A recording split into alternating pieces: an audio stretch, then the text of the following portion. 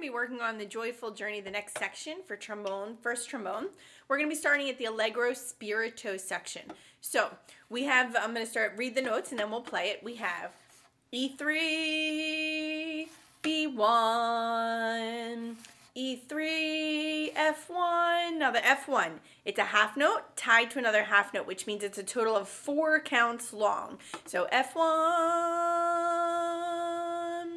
B1, E3. Let's try playing it. Starting on the E3 Allegro Spirito.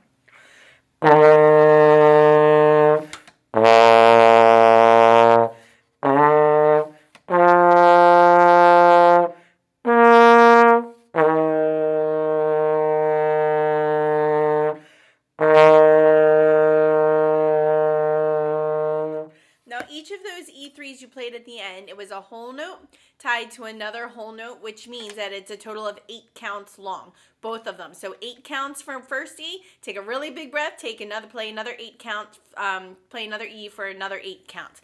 Now, at 34, we have a new note. It is a high E3. It's really high. You have to make your hole really small, and you have to push your air. Think about blowing your air to the top of the mouthpiece. So you want to push up, blow up. If you can't play the high E, just play a low E, an octave down, your regular E3.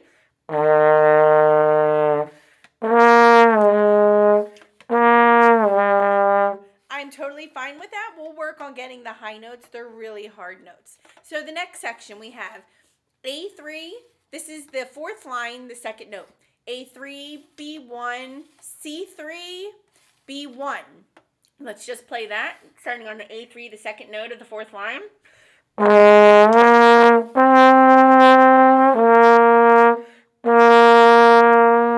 The next part we have B1, A3, B1. There's that E3 again, so it's a high E3. If you can't play the high E3, we'll play the low E3. Then A3, B1, F1, G4. So we're starting at the high B1. Instead of playing the high E3, I'm going to play it down an octave and do just a regular low E3. Here we go, starting on the B1 again.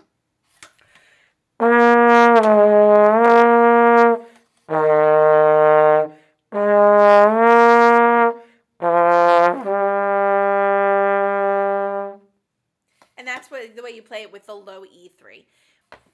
And that's all I want you to work on for this week. So we're going to work on the Allegro Spirito at 26 all the way to 42.